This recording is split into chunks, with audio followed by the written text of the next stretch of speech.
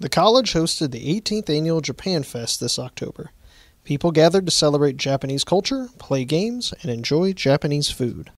So I'm a student at the University of Kansas, and our Japanese Student Association organizes volunteers every year to come. This is my third year volunteering, I think. It's always a good time. I really enjoy the Japanese culture, and the Japanese language is really different from like English and the American culture.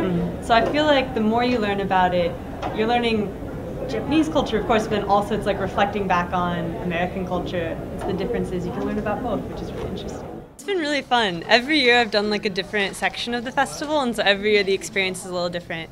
But being in the bazaar this year, we get to see a whole lot of people, which is always fun. And seeing people be like, I don't know what this is for, and trying to figure it out is always entertaining.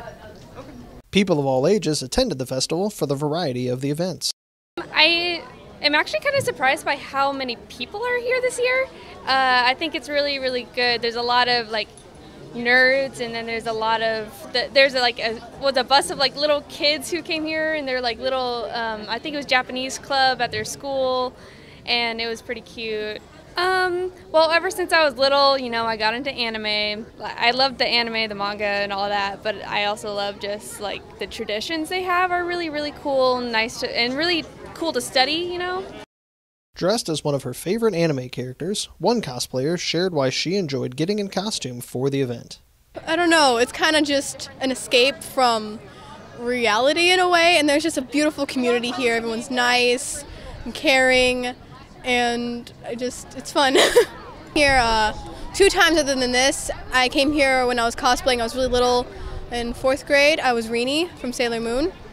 And at the time, I didn't know what cosplay was. I was just dressing up as my favorite character.